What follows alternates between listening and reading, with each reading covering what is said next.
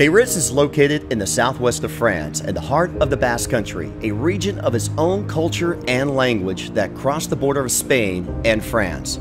The Basque Country is considered the California of Europe, and Biarritz its capital.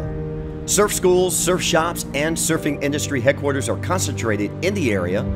Surfing is a natural sport in the Basque Country with an amazing range of beaches and reef breaks that attract surfers from around the world.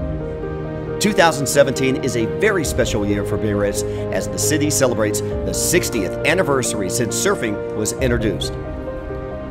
The first surfboard was seen in 1957 on Côte des Basques Beach. American film writer Peter Vertel came to France for a movie shoot with Deborah Kerr, and he brought his surfboard.